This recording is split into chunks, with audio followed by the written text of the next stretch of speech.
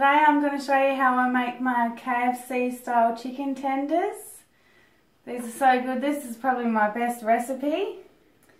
So first of all, I've got some chicken thighs here and you need to bash them out.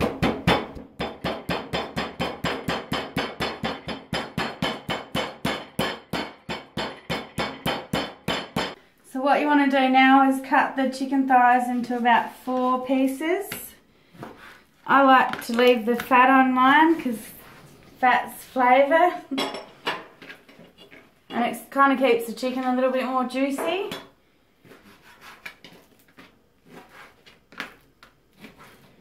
Okay. So now what we're going to do is make our spice mix. So here I've got some garlic, salt and onion powder, a teaspoon of each. A teaspoon each of cayenne pepper and white pepper. I'm doing the spicy version today, so if you don't like it spicy, just leave that out. And some coriander and sweet paprika. So you want to kind of actually use the whisk to make sure there's no lumps in there. Or, you know, just do it as best you can. So now we're going to get the chicken ready to soak in the buttermilk. So first I've got 2 eggs.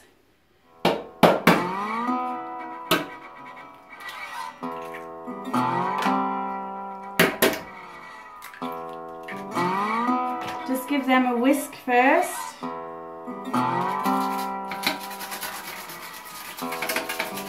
then we add 1 teaspoon of salt.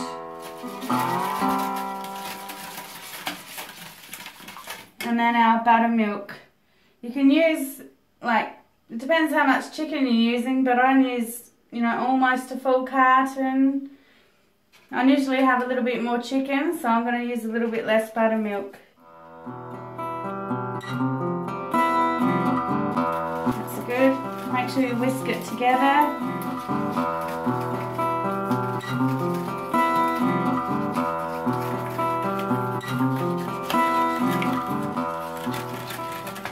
So you just want to mix about a tablespoon or so of this spice mix with your chicken, and we'll save the rest for later. So just give that a coat.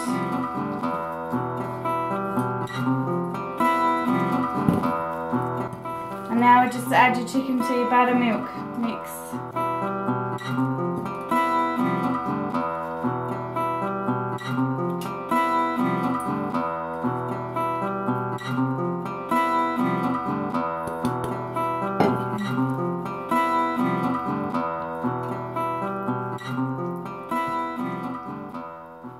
So normally I would let this soak overnight, but we don't really have that time today. So I'm just going to do what I would normally do. So you want to leave your chicken soaking in your buttermilk overnight if you can. Otherwise 2 hours minimum is okay. So now I'm going to prepare the flour mixture. So I've got here 1 cup of flour and 1 cup of corn flour. I'm going to add 2 teaspoons of baking powder and the rest of our spice mix from earlier. So I like to use a whisk to mix this because you really don't want any lumps and you want it all sort of evenly incorporated. So I'm going to deep fry it now. Now I would recommend, if you can, to use an electric fry pan, a good one, or use the pan on your hot plate, because it's really not that easy to clean afterwards. There's always a lot of sort of flour left at the bottom of the oil, so you don't really want to be filling up a deep fryer and have to clean that. It's so much easier to clean this than, you know, like a deep fryer with an element. So I'm just going to test 1 piece. If you're, you want to sort of do it on about 160 if you can. It can't be too hot or too cold. So I always start off, just test 1 piece first. So you dip it into the flour mix. Make sure that's coated really well in the oil, and it should take two minutes aside. As if your oil is too hot, it's just going to burn the outside and your chicken's going to be raw in the middle. So we're ready to fry now. This is probably the most difficult part of the recipe, because you do have to really get the oil at the right temperature, so I always test one first.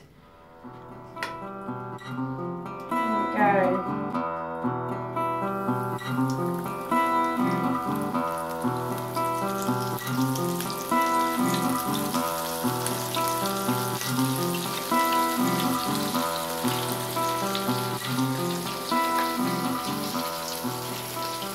Set your timer for 2 minutes, and then we'll flip them over and give them another 2 minutes.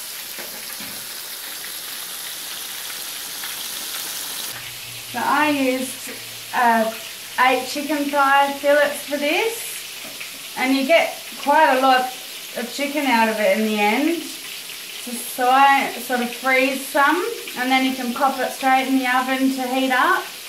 You don't need any oil or anything like that. So good.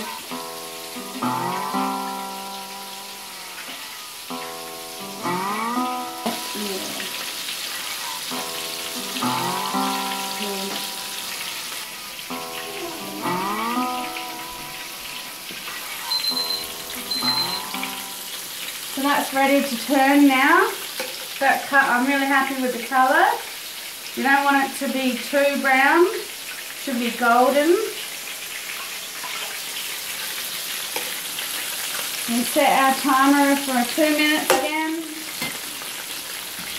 There we go.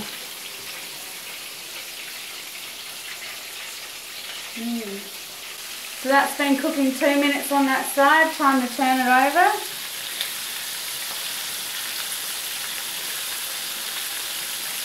You can see how a lot of flour does get in that oil. So that's why you're better off using something like this. But you can also strain the oil afterwards and reuse it if you like. So I'm going to set the timer again for 2 minutes.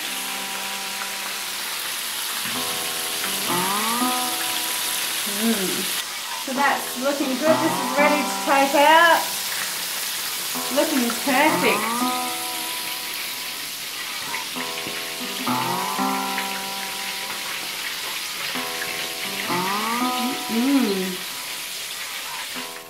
I'm liking my second batch a bit better because I just notched the heat down a touch and it's a bit lighter in colour. So that's looking just a little bit better than the first batch. But it'll still both be just as delicious. So we've got to do our chicken salt again. That's really important. For me it is anyway. I need chicken salt on this.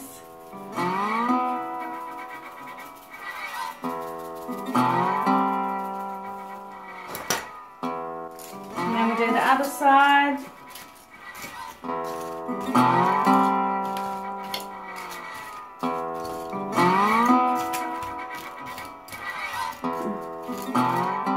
I'm just going to make a little dipping sauce to serve with the chicken.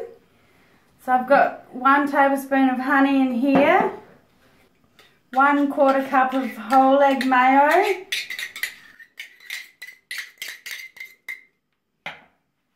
it's about 2 tablespoons of sweet chili sauce,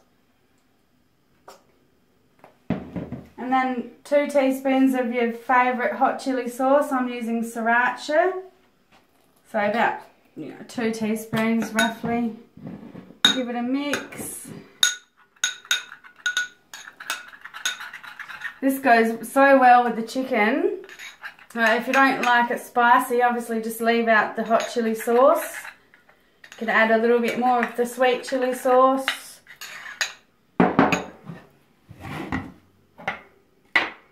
I'm just going to chop some spring onions to put on top of the dipping sauce. Serve some in our bowl.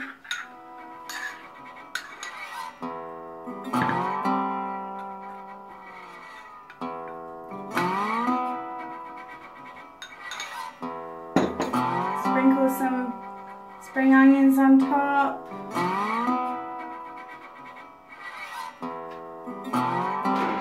And that's it.